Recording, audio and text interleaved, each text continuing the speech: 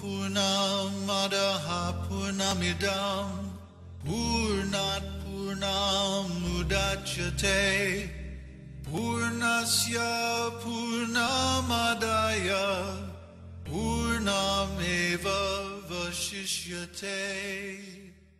Hello, I'm David Hughes. Welcome to Your Perfect Body, the podcast of the Esoteric Teaching Community.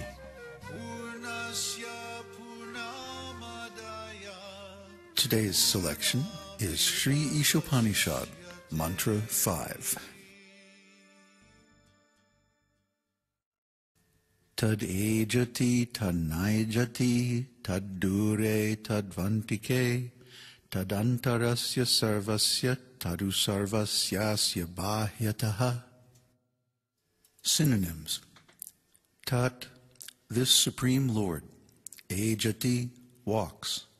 Tat, he. Na, not. Ejati, walks. Tat, he. Dūre, far away. Tat, he. Also. Antike, very near. Tat, he. Antar, within. Asya, of this. Sarvasya, of all. Tat, he. Also. Sarvasya, of all. Asya, of this. Bhagavatam, external to. Translation. The Supreme Lord walks and does not walk. He is far away, but he is very near as well. He is within everything, and yet he is outside of everything.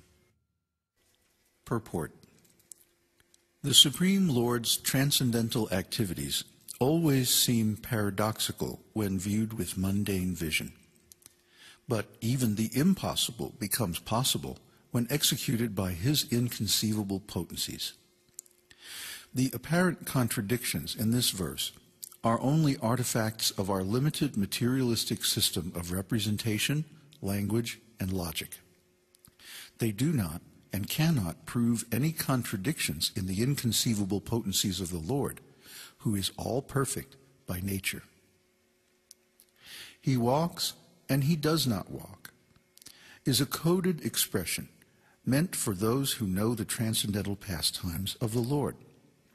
It is a message from Srila Vyasadeva, the compiler of the Vedas, to remind us that in some pastimes he appears like an ordinary human being, walking from place to place. In others, he suddenly appears out of nowhere. Accordingly, we will narrate some of these pastimes later on. We cannot accommodate the paradoxical nature of multidimensional spiritual reality with the limited tools of Western Aristotelian logic.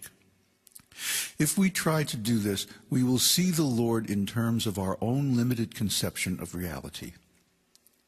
This inevitably results in trying to reason about spiritual objects with material logic, leading to erroneous conclusions.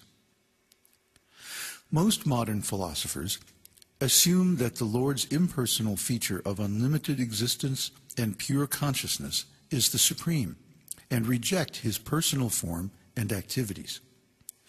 But the esoteric teaching is built on the perfect conception of the Lord. Therefore, we accept the inconceivable and paradoxical nature of his potencies. We can understand that supreme means that he is the complete whole, both personal and impersonal. The supreme personality of Godhead means inconceivable omnipresence, omnipotence, and omniscience. Many people of ordinary intelligence take it for granted that because we cannot see the Lord, he has no personal existence.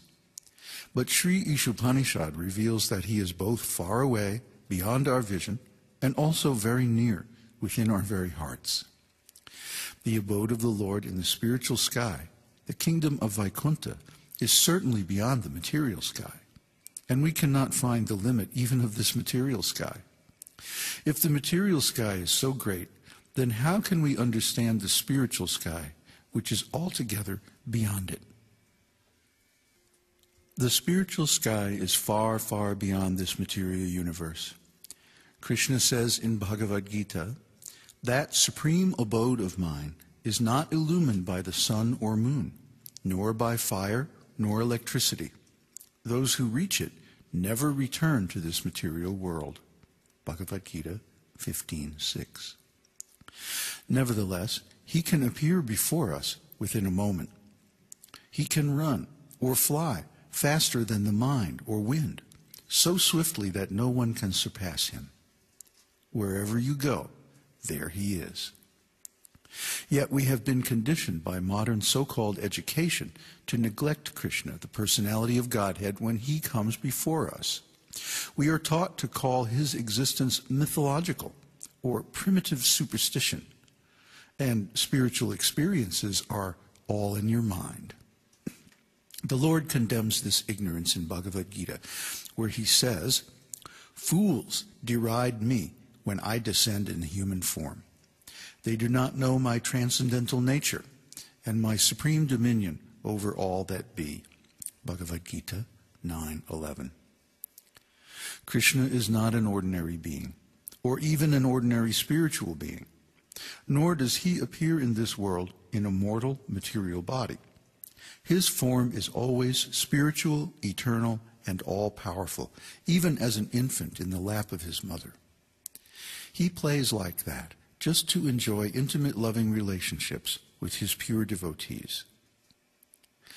The same so-called experts who assume that God is impersonal also contend that when the Lord descends to this world, it must be in a material body like an ordinary living being. They want to place him on an equal level with themselves, refusing to acknowledge the inconceivable power of the Lord. They do not realize that because God is the complete whole, with inconceivable and inexhaustible potencies, he can accept our service at any place or time, or through any medium. Because he is completely transcendental, he can convert his different potencies according to his own will. In other words, any one of his transcendental senses or potencies can perform the actions of any other. Therefore, he can eat by seeing, or appear in a form of a temple deity. Nothing is impossible for him, and there are no barriers to his will. But those whose minds are insufficiently agile cannot accommodate such transcendental concepts. They cannot understand that the Lord can incarnate himself, or that the complete whole can appear within his creation. They falsely reason that if he does incarnate, he must appear in a material form. These false conclusions are nullified as soon as we accept the Lord's inconceivable potencies. He can be inside and outside, here and there and everywhere at the same time, with full consciousness, knowledge, and potency.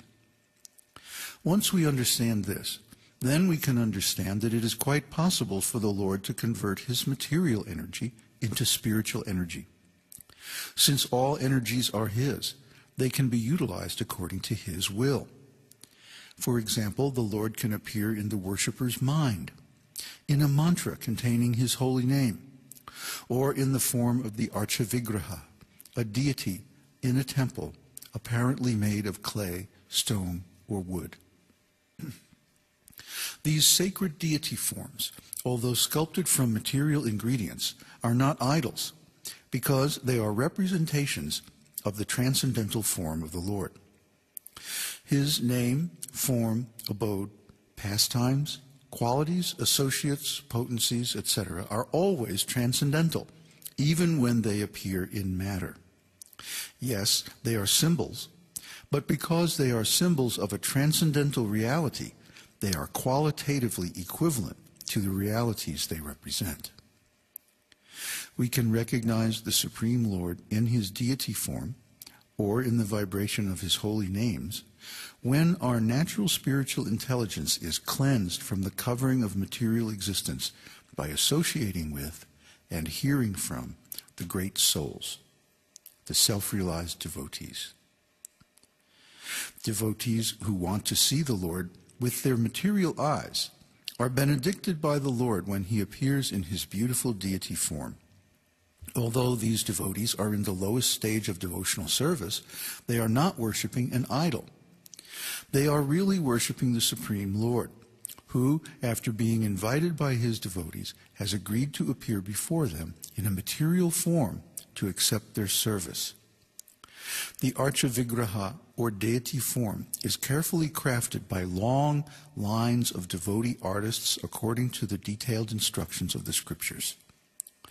The deity expansions of the Lord are eternally existent with all paraphernalia.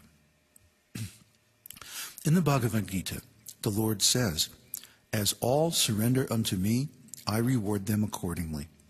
Everyone follows my path in all respects, O son of Pritha." Bhagavad-gītā 4:11. The Lord reserves the right not to reveal